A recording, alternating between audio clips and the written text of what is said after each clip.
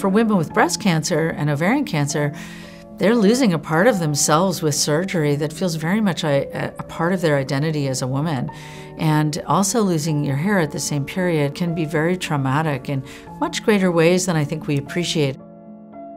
I'm Hope Rugo. I'm a breast medical oncologist and professor of medicine at the University of California, San Francisco's Helen Diller Family Comprehensive Cancer Center, where I'm also director of breast oncology and clinical trials education.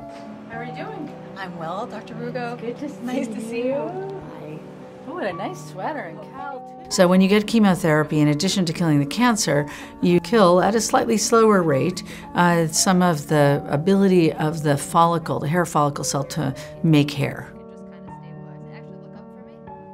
If you look at electron micrographs of the hair, when it's coming out of the hair follicle with chemotherapy, it actually narrows.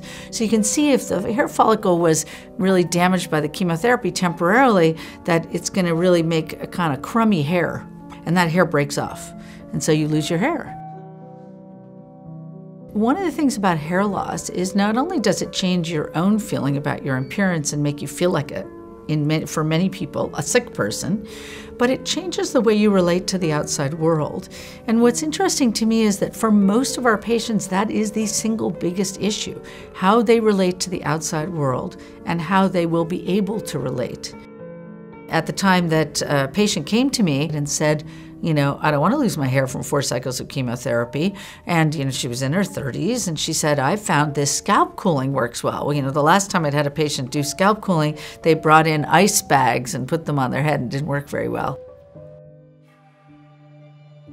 So scalp cooling was a concept that was developed around the idea that if you reduced blood flow to the scalp and to the hair follicle cells, you could actually reduce the delivery of chemotherapy to those cells and reduce the damage.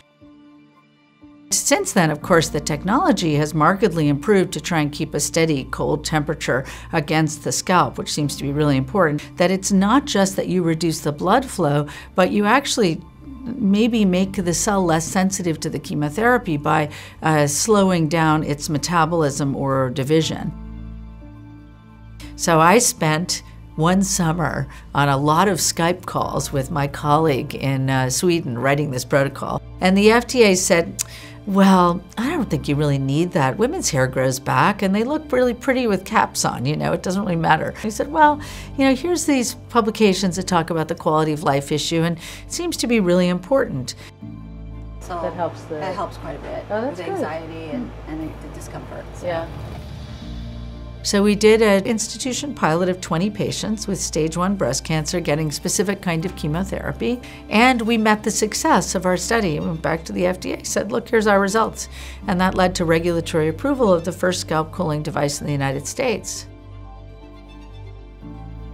You could actually fit them based on if you had a flat back of your head or a pointier head or a flatter top of your head, etc.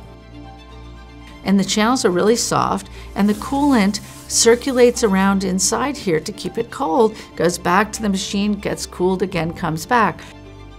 You open it up with the Velcro, and then you can attach it so that you do keep it, insulated and also tightly applied to the scalp. So the idea behind scalp cooling, of course, prevent the damage, quiet down the hair follicle cell, reduce the blood flow to the scalp, and preserve the hair. Having a little control in a situation where you have almost no control makes a really big difference for patients. For most of us, hair is part of our identity.